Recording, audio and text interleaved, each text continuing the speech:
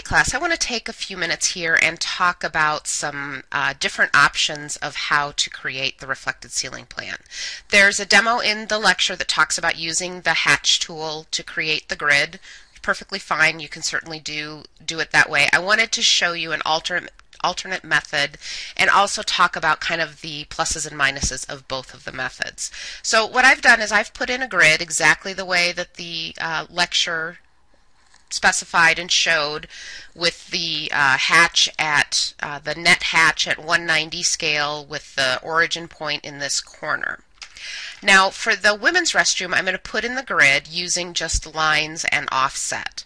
And what I'm going to do, I'm actually going to center my grid in the room. You can certainly have it where you've got a full grid in one corner of the room, but oftentimes you center the grid in the room. It kind of helps to be able to lay out the light fixtures evenly, and sometimes it looks, it's a nicer look if everything's kind of centered and even. So I'm going to do a line from the midpoint perpendicular here. And what I'm going to do is do a distance so that I can see how far away that midpoint is from this corner. So it's 6'8". So I need to decide if I'm going to have a tile in the middle of the room or if I'm going to have a grid line in the middle of the room. Given that I have 6'8", I'm going to put a tile in the middle of the room because otherwise I'm going to have an 8-inch strip on both sides. So I'm going to offset my line by 1 foot on either side to start with to get that center tile. I'm going to erase my center line here and then offset by 2 foot in either direction.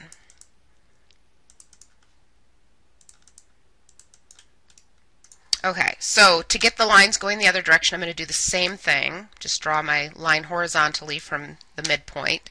And again, I'm going to check my distance. So I've got 9 feet. So if I put a tile in the center of the room, then I will have equal spacing. I'll have a 2-foot tile on either side. So I'm going to do an offset 1 foot. And then again, I'm going to erase my middle line and offset by 2 foot. So then I end up with a full tile here.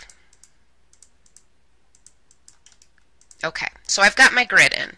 And clearly putting in the hatch can be a little bit faster than putting in the line using offset.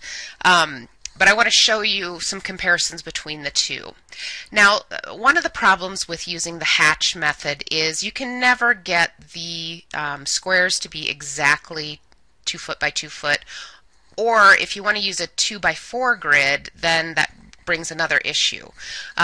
So you're not always going to have a 2 foot by 2 foot grid. Sometimes it is going to be a 2x4 grid. So using the line and offset gives you the flexibility to pick whichever size you need. Now the next issue that we have is placing light fixtures. So I'm going to just copy. I've got a 2x2 fluorescent indirect light fixture. And let me go into my O-snaps here for a minute and get rid of my insertion point. Okay, so I'm going to copy based on this endpoint.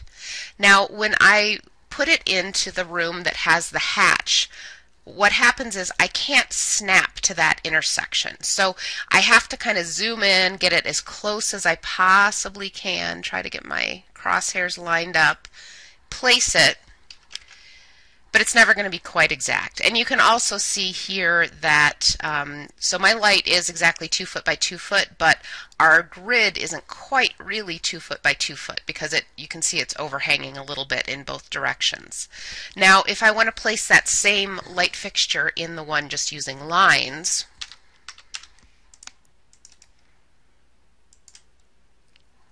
I'm going to zoom in a little bit, make sure I'm catching my intersection. You can see I can snap right to that intersection. I can also very easily just copy if I've got several lights and just keep placing them. So it makes it a little bit easier to place the lights and to get them exact. Now the other benefit to using the line and offset method is if your light fixture is not the same size as your grid. So let's say I want to use a 2x4 light fixture instead of a 2x2. So let me erase these. Now if I copy this fixture over to my hatch one here, again, I have to try to get it lined up as close as I can. Now, what happens is I've got a grid line that's going through my light fixture. Now, in reality, if I looked up at the light fixture, that grid line would not be there, but there's no real way to, you can't trim it. So, if I use that same, let me get the light fixture from up here, copy this same 2x4 light fixture and place it in the grid using the lines, what I can do is I can do a trim, and I can trim that grid line so that it's not running through the light fixture.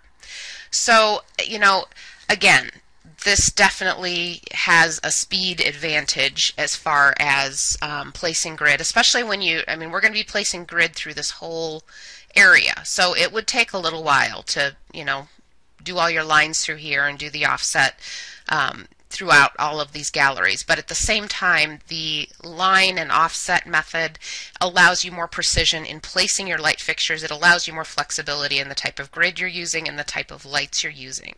So I just wanted to kind of go through those two ways. You're free to use either method that you want. I recommend even trying both of them and see what you think, but I just wanted you to have the information and let me know if you have any questions.